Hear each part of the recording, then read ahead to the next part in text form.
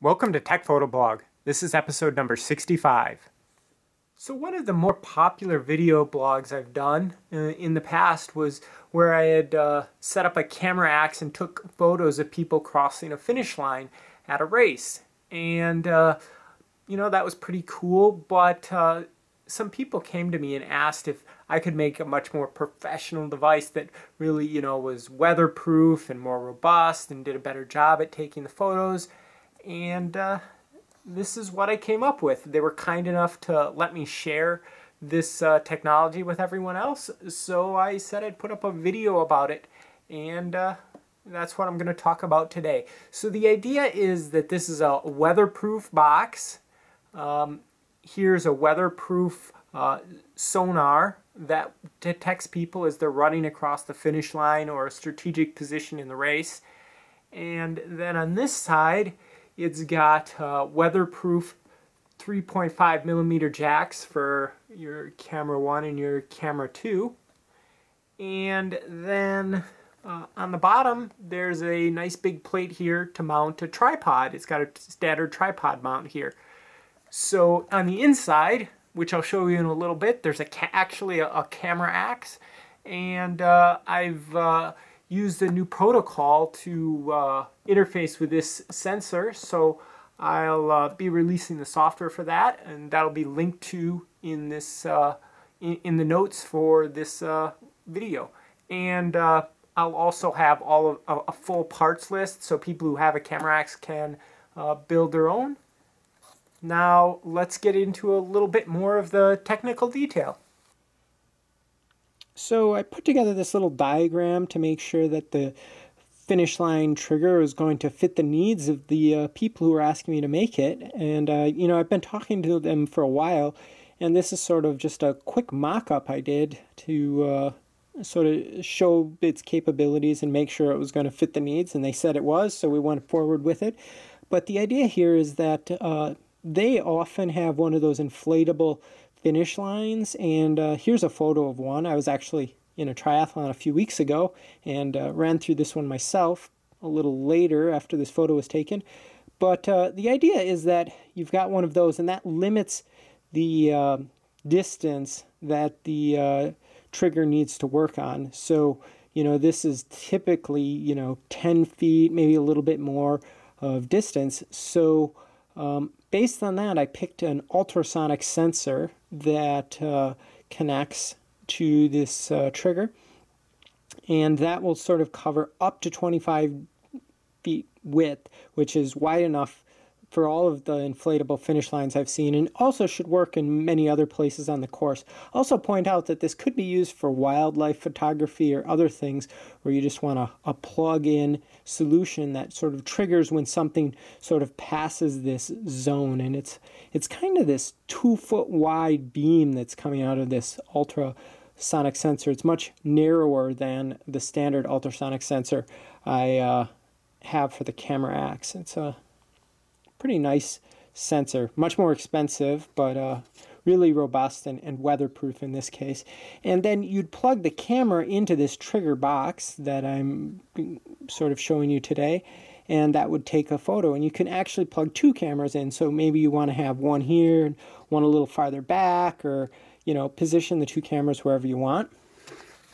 And then over here you can sort of see the idea is that I had decided to control this sensor that I was planning on using. You'd need both of the sensor cables, and then the 2 camera cables would go out here, and it's all going to be weatherproof, and the tripod mount, so it's easy to mount, and we should be good to go there. And then here's a little bit more detailed schematic I actually drew up to make sure I got everything wired correctly. So if you're actually building your own, this is probably what you're going to live off of. The idea is that you've got the 2 camera cables, those go to the outside, the weatherproof ports here, and you've got the 2 sensor cables, and you're going to use the tip of sensor 1 and the base of sensor 1 to drive V plus and ground on the sensor, and these are actually marked on the sensor like this, so that makes it very easy.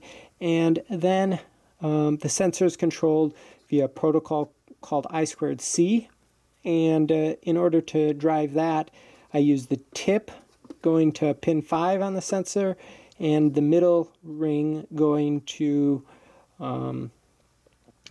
pin 4 on the sensor. And if you're familiar with I2, I2C, that's SCL is on 5 and SDA is on pin number 4. So that sort of describes that. So now I have these thumb screws on the case here. I'm just taking off. So I put these on because it makes it much easier to get the case apart. And inside the case here, let's just flip it around.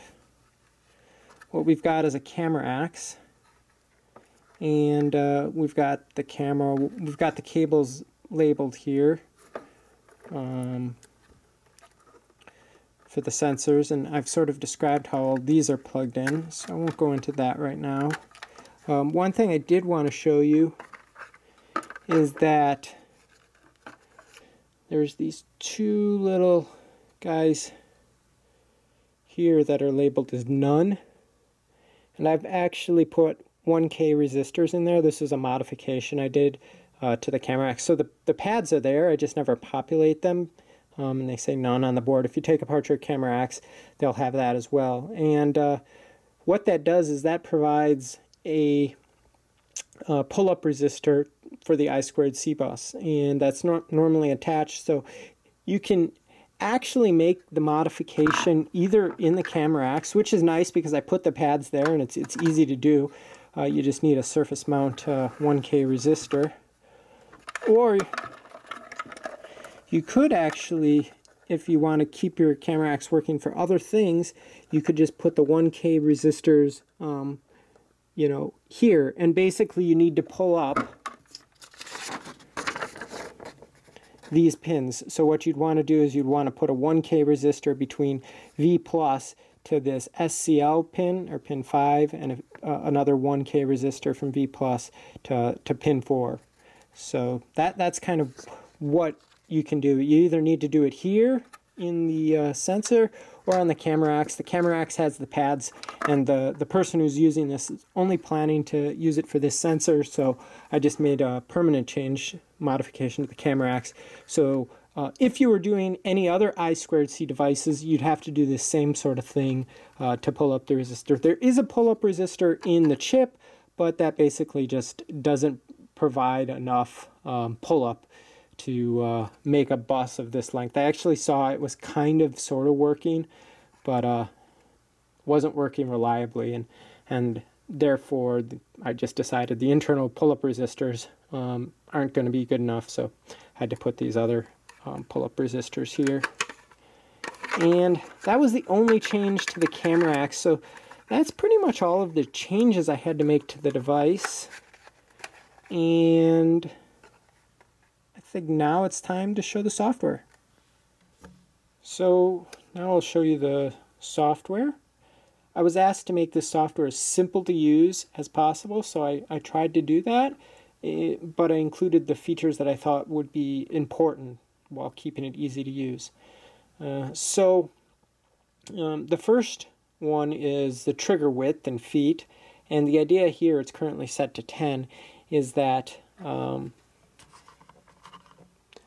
that's sort of the distance from this sensor right here to the area you want to trigger in. So if it's set to 10 feet, that means anything closer than 10 feet to this sensor would trigger it. Anything farther than that would not. So that's good because you can ignore the crowd on the other side of the finish line and only trigger if somebody's running through the finish line. So we've got that.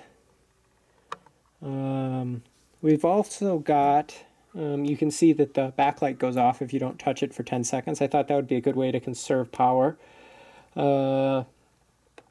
We've got camera 1 delay, so that's the number of milliseconds from when it's triggered until the first camera triggers.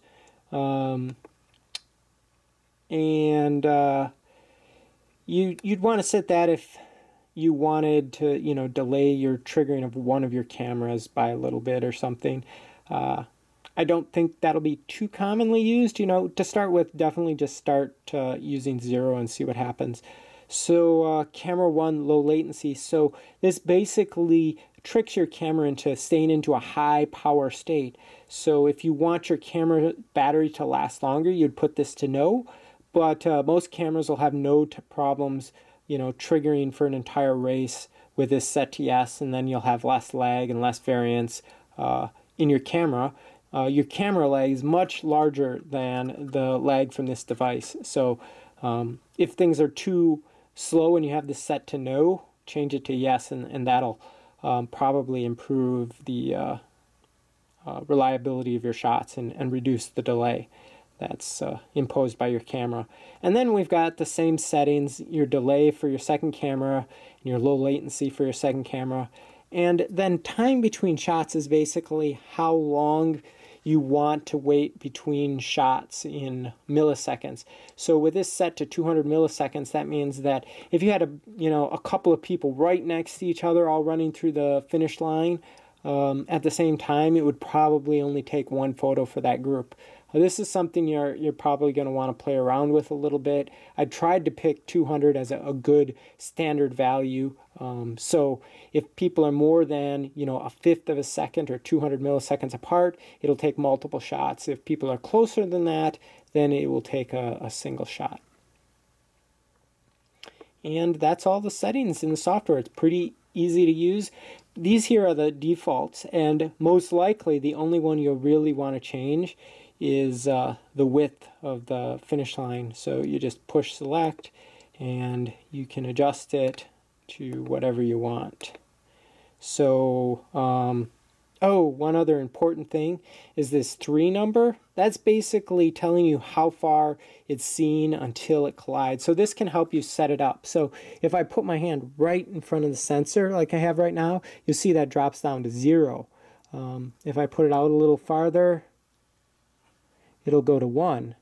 So you can sort of put somebody where you think they're going to be in the finish line, or where you want the line to stop, and sort of get a feeling for that. Or you can use a tape measure and just measure out the distance to where the audience might be, and put in that trigger width. So either way will work, and this little number here is just sort of a help to get you set up.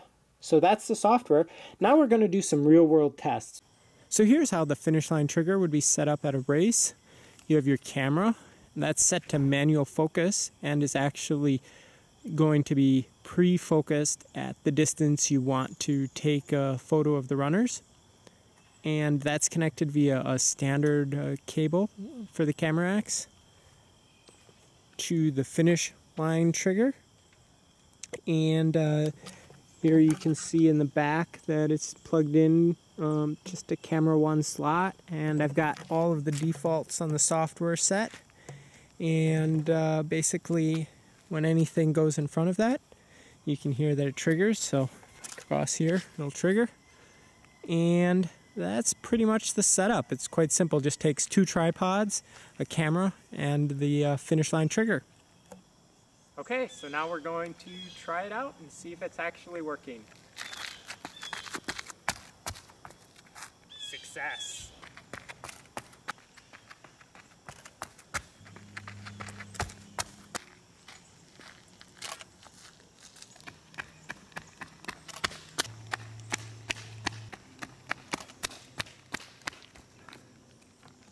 So a quick summary of my testing is that I found that this sensor works out to about the 10-foot line, and beyond that it doesn't always detect a person. So they do have different sensors if you want a longer distance than that. Unfortunately, none of the longer distance sensors are weatherproof at this time. So I think we'll be sticking with the sensor that reliably detects people out to about 10 feet.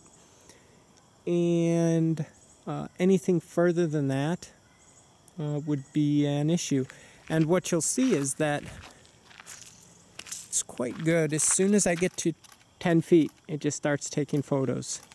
I back off 10 feet, doesn't. And you can set that distance shorter in the software, as I described earlier. Another thing you can see is that it's very good about only detecting you when you get really on the line, right? It's only about a foot wide line, so it helps be really accurate at triggering the camera at the right time. So overall, I'm really happy with this sensor, and hope this helps other people who are trying to take this type of photo. And now it's time to test how weather resistant this really is.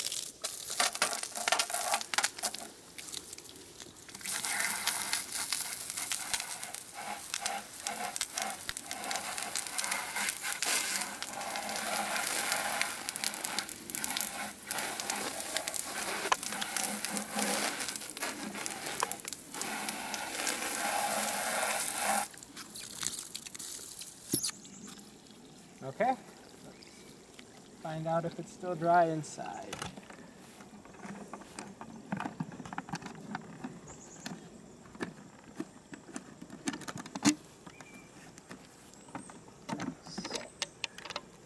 Oh, looks dry.